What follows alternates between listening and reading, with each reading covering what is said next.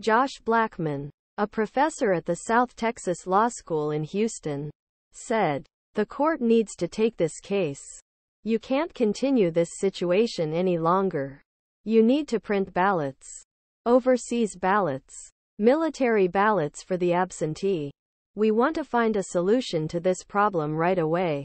Last week, Colorado Supreme Court ruled in a 4-3 ruling that Trump was deferred from the presidency for participating in rebellion. Maine's Foreign Minister Shenna Bellows reached same conclusion Thursday, writing in her ruling that attack on January 6 was acted with order and knowledge and support of departed president. The Colorado Republican Party has asked U.S. Supreme Court to review the Colorado ruling, and Trump is expected to do same on Tuesday.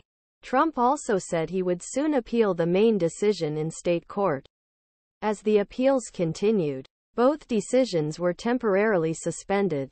So for now, Trump is scheduled to appear on the ballots in those states. Questions about Trump's eligibility to run for president come as Trump faces criminal charges. Federal court in D.C. and the state court Georgia for his actions after 2020 election. Accusations include deing the United States and blackmail. But there is no uprising. As candidate setting season was about to begin, the decisions of Colorado and Maine overturned presidential race.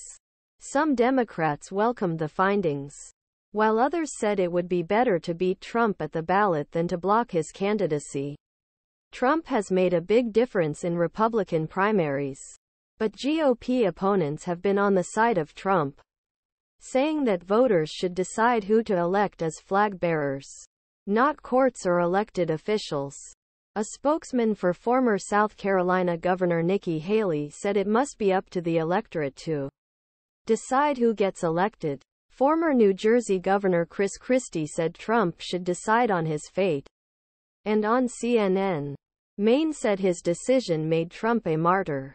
Trump his allies stated Bellows was a Democrat and that all of the Colorado Supreme Court judges were appointed by Democratic governors, adding the decisions were anti-democratic, politically motivated. These partisan election response efforts are a hostile attack on American democracy. Trump advisors said they followed suit and verdict, but were not concerned about the verdicts, especially those who had not yet appeared in court in Maine, speaking on condition that his name is not revealed to discuss sensitive issue. An advisor said all court decisions so far, except for decision of Colorado Supreme Court, have allowed Trump to enter vote. Of course we don't like the Colorado decision, but we think it will be resolved on its own, the consultant said. They believe their chances in court are quite positive. A person close to Trump said that none of the states that were supposed to receive 270 delegate votes could get him out of the ballot. Republicans in Maine on Friday said Bellows' decision only gave the former president more support.